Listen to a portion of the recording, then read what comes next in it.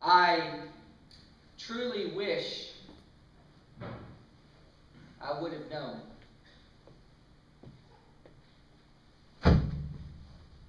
I truly wish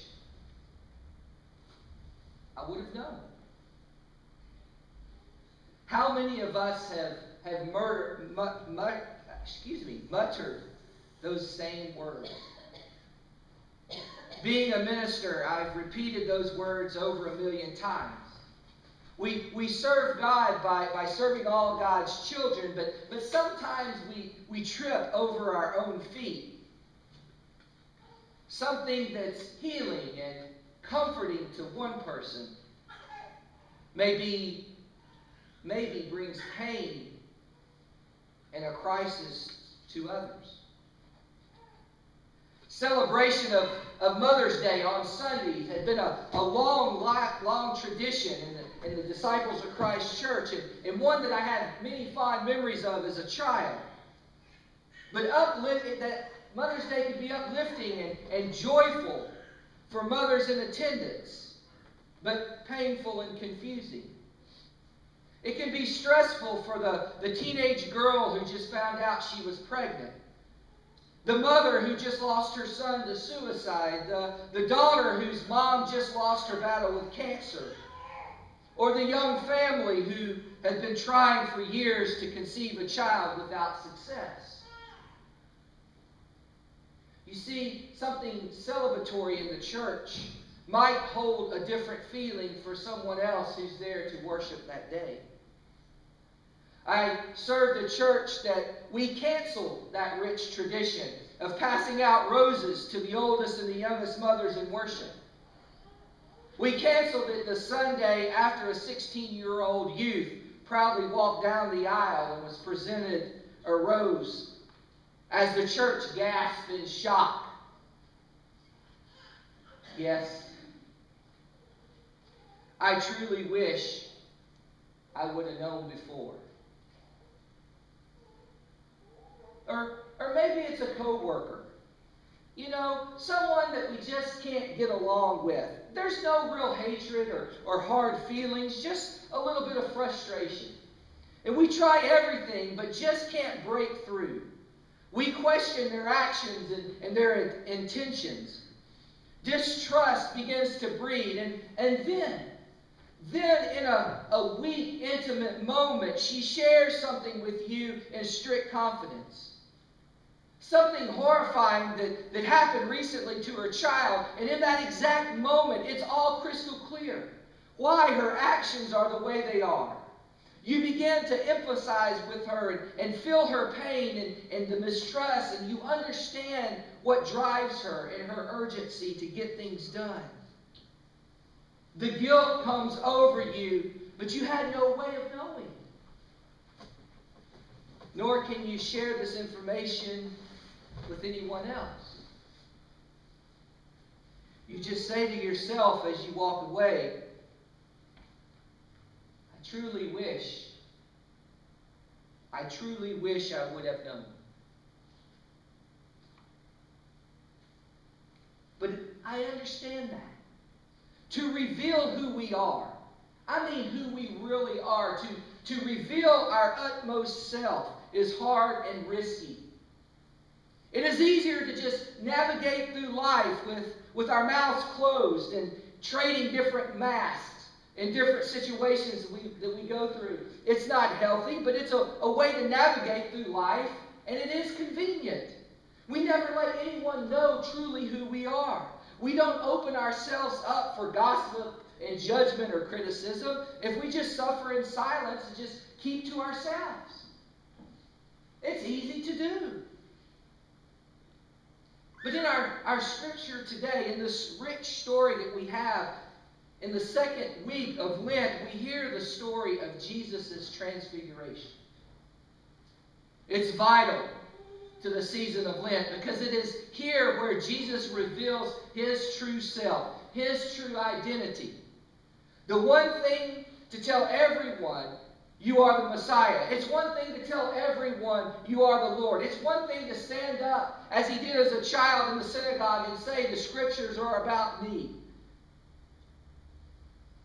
but to prove that. So others will truly know. Yes, Jesus healed and did miracles, but so did others. Yes, Jesus spoke of the love and mercy of God, but so did others. Yes, Jesus would eventually give his life on a cross, a martyr's death for those he loved, but so did others.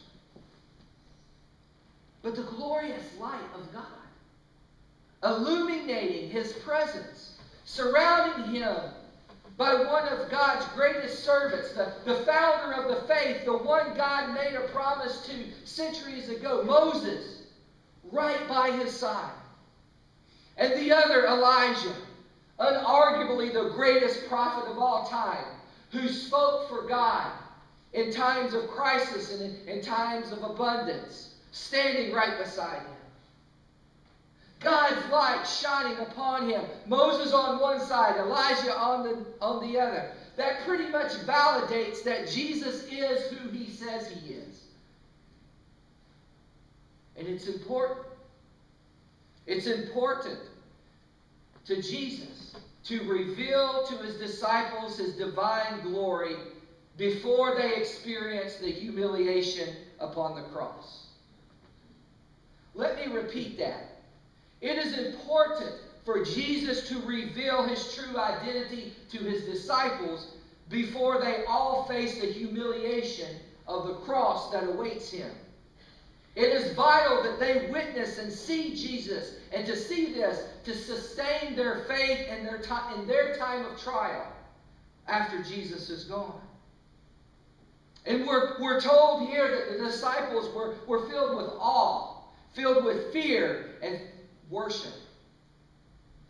I think we can all relate here. To some extent, we've all had a mountaintop experience. A place where we have felt God's presence. A place where God moves in some powerful way. And we too are filled with awe and fear and worship. And in the midst of the awe and the fear of worship, God says, "This is my Son. Now be still, be quiet, and listen." In the time of awe, in the time of fear, in the time of worship, we are to be still and be quiet. Now, I have heard my entire life, growing up, both from my mother and now from my wife, sometimes when I sit in worship, I hear those same words, "Be still, be quiet, and listen." But what about times of fear and awe? Times of fear and awe. Lent is a time to be still. It's a time to be quiet. It's a time to listen. When individuals encounter our life, when we open our life up and we share something intimate with someone else, we are to be still and be quiet and listen. When we encounter such crises ourselves, we too are to be still, be quiet, and listen to Christ. That's something most pastors don't say enough. Don't say enough because, you see, we need doers in the church. We need people to go, go, go. We need to get things done. We need to motivate people to be productive around here, to live out the mission, to increase the financial stability and the attendance of this church. We need people to do. We are a faith community that's found their stride in doing God's work. And that's a wonderful and beautiful thing, because that's our mission and that's who God calls us to be. However, any church, any person's life that is purpose-driven at 110 miles an hour and has no idea where they're going and who they are will burn out quickly. To exhibit Christ's true passion for us, to reveal our innermost self to another, we must know the being before we get to the doing. We have to know who we are before we move forward with what we do. when we listen to God's words, when we listen to Jesus Christ, we find out that we are God's precious children. We are children that are forgiven, loved unconditionally, and truly gifted. We are called and sent out to do God's work in this world.